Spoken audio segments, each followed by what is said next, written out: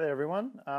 So today, this is my first part of many newsletters. I've done a bit of a screen recording here on an image that I'd captured at the past. Now what I wanted to show you is my workflow, from start to finish.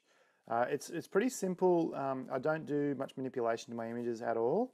I tend to keep them sort of realistic. Alright, so I catalog all my images in Bridge.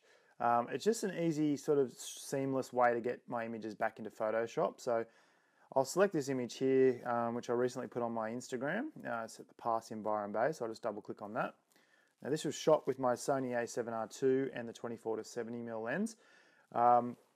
Alright, so start off, you'll see there's a little bit of these little circles here on the right hand side, and what that is that's the water droplets on the lens port. So actually I like it. It's not add a nice effect to it. In the background there I've got stand-up paddleboarder, so it's quite a dynamic image. Two people on the wave, one guy paddling onto it there.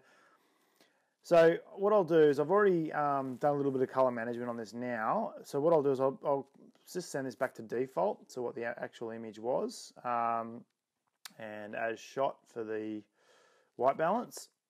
Alright, so you can see there it's a little bit dark, so obviously in that instance I'll adjust the exposure, so I won't do it too much because I don't want this area over here to sort of blow out.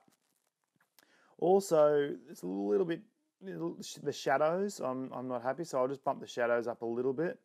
Whites, I might even bring those up a little bit just to give the image a little bit of vibrancy.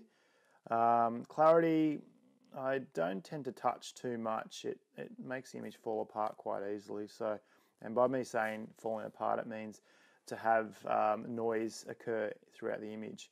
Vibrance, I tend not to use that too much. I go into more detail with vibrancy by using color management system inside of Photoshop. So I don't actually use it in the raw area here. So I'll put that back onto 0.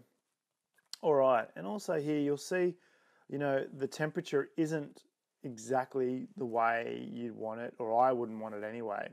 So over here we've got a color droplet. This is the color, the temperature tool, and it's a droplet. So what I want to do is place that droplet onto something sort of as white, the whitest area I can find. If I do it here, it won't allow me to do it. The area is too bright, and you'll get here, clicked area is too bright, so unclick that. So I'll try and move it up to this area here. And quick. Okay, great.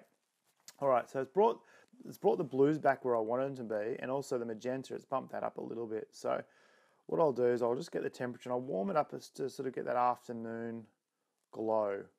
Okay, so that's pretty much all I'll do there. Okay, so everything's sort of quite simple. And we go into this area here. This is the linear curve. This allows me to sort of click on the part of the curve that I want to adjust. So down the bottom here is your shadows. So as you can see there, the shadows are darkening and lightening. I wanted to sort of make this image a little bit lighter. So what I'll do is I'll bump the shadow exposure up a little bit. And I'll grab up here. This is the highlight. This is the other part of the curve, the highlight part of the curve. If you tend to go, too much down or too much up, it'll start to have that HDR look. And it will look, it looks kind of funky. I don't like it. So I'll just leave that just above the middle line there, just for this image in particular. And the shadows is a little bit too bright there, so I'll bring those in a little bit. Okay, next tab across here is the sharpening tab. So this is a really good feature in the RAW. It keeps your image pretty stable. It doesn't tend to deteriorate as much as if you were to sharpen it as a photo inside of Photoshop. So it's always good to sharpen inside the RAW. So we'll just bump that up. I tend not to go any more than 50. And then it's very important to, as you can see here, I've shot this on ISO 800. Your noise reduction, the luminance part of it, I always add a little bit to that, especially if I'm shooting over ISO 400. And the best way to sort of see the artifacts working inside of Photoshop is to actually zoom in around about 100%. So we'll just go in here, 100%, and have a look and see how the noise is looking. Through the shadows here, you'll see there's a little bit of noise. Probably take that up a little bit. To tell you the truth, I wouldn't. As soon as you start taking this noise reduction up too much, the image becomes softer. All right, so I'm pretty happy with what I've done here in the raw part of the Photoshop. I don't tend to do too much more. You can go in and do the lens correction. I really don't see the point of it.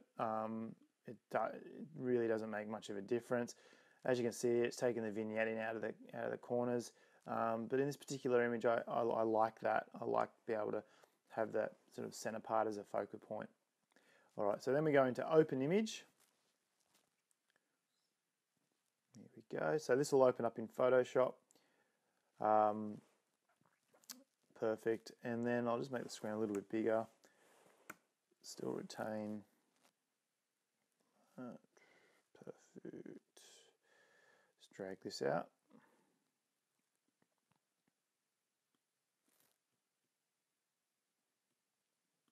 There we go. All right, so there we are here. So we're in the Photoshop area, and it does get quite very complicated. It is a quite advanced program, Photoshop. A lot of my students I do recommend to start on Lightroom as sort of a kick-off, but the end part of it is Photoshop is, for me anyway, the ultimate sort of tool to get my images from the camera to print. Okay, so there's a few down this here. There's a few little tabs that I do use, and this one here is the spot sort of it's a band-aid tool. It allows me to get those spots out of the image, you know, dust spots, or you know, if there's something down there that I don't want that's sort of obscuring the image a little bit. Say this person here is cut off halfway through, and I go, well, you know, I don't need that. This is how good this tool is. So I just wave this magic wand, so to speak, over the top of my subject, and there it goes. All right, so it is possible to do that, and you'll see sometimes if you've got a dirty sensor, there will be some artifacts, especially you'll notice them in the sky. The sensor looks pretty clean. I also shot this at f7, so I don't, oh, here we go. Yep, we've got one just here. So it's very faint, but you can click on that, it just disappears. All right, so there's not much else spot-wise that I want to get rid of on this image. The next tool that I'd want to use would be, I guess, the dodge tool. Now the dodge tool allows me to sort of highlight certain aspects of my image. So you can highlight the highlights, you can highlight the midtones or the shadows. I never highlight the shadows. It's very destructive to the image, but I will highlight midtones and highlights. In this instance, it's quite a bright image already. So what I'll do is I'll just make sure that the exposure is on around about 4%. I never go higher than 10%. It is a very aggressive tool when you're using it. You'll notice things happen very quickly. So just go on there. They're quite very minor adjustments, and they're very hard to see as you're doing it. But if I go in now and go back to my history, just up top right here, I can just show you, you know, it just makes a little bit of a difference. It just brings that your image to life that little bit extra. Okay, so once I've done that, I will then go into my color management part of the program. So once again, this is, you know, the adjustments are quite very small. They're not large adjustments. The more adjustments you make, the more unrealistic the image will become. So in this image here, we've got a lot of yellows and reds. So what I tend to do is I'll grab the magenta slider and I'll just move that around. And then I know sort of that's the most aggressive color when you're dealing with red. So I can see that the area that will be affected once I start using all the other sliders here. So what I might do is I might add, at the moment it's a little bit green through there, and I just want to add a little bit more yellow through to it. Might even take the cyan down a little bit just to warm it up a little bit, take the blues out, and then add a little bit of yellow as well. Then I'll go down to the next color, which is the yellow, and I'll do the same thing. I'll go to the magenta and I'll just have a look. Okay, so you can see as soon as I start taking magenta out, it'll go green. And as soon as I start adding magenta, it'll go quite red. So I'll just put that about +13. I'll just take the blue, just see what that does. and I won't take any of the blue out. Yellow, we'll add yellow just a little bit. I'll keep that at about 20. All right, the sky looks pretty good. We've still retained the blue in the sky, but I'll just jump on the cyan and see if I can add a little bit more.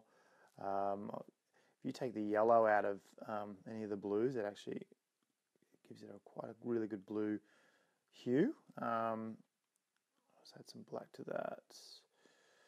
So there's not much going on there. It's quite a faint blue. I don't think we're going to get much out of that. So press OK. So I'm pretty happy with how this looks now. I'll just check the levels. As you can see here, the highlight, that's the highlight on the right-hand side. And why is that so peaked? Because we've got a lot of sun there and a lot of brightness. So that's natural. Over here, you can see there's quite a gap between the shadows in the corner of that. So if we drag that over there, it'll darken the image, and I don't want it to.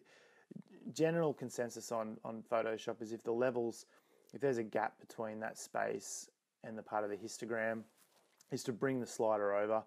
But you know, if I do that, it looks too contrasty. I'm not happy with that, so I'll leave that over on the side there. So everything's looking quite good here. I'm pretty happy with it. You know, you can go in and you can choose a curve layer and give it a little bit more brightness if you want to, just to give it, you know, a little bit more life. Then you can get the brush tool. Make sure that's on, say, 40%, 30 to 40%. As you can see, I'm going over things quite quickly here. If you want to learn more about this stuff, you can join me on my workshops. And I go over a lot of this stuff when we're doing the theory part of it, just after our practical. So we will go through and critique our images after the practical. My next workshop will be, I'm hoping, June. I'll keep you guys posted on my Instagram and my other newsletters that do come out. So what I've done there, I've just lightened this part of the image here, and I've then taken the brush tool and just brushed back over the sky. I'll turn that layer off and on so you can see. There we go. So done. Alrighty, well that's pretty much it. I will flatten that layer there, and then what I generally do once I'm happy with an image and I do want to catalog it, I will go into Save As and put it on my hard drive. I save it as a TIFF file. It's a very good non-destructive file to save it under, and then I'll name it Surfers Byron Bay. And that one was, what were we, 6, so that'll be the 4th of May. I took that, 2017. All right, well, thanks guys for your patience and concentration on this one. If you've got any questions, feel free to email me at info@craigparry.com.au, and I'll hopefully be able to get back to you as soon as possible. All right, guys, enjoy your day, and thanks for listening.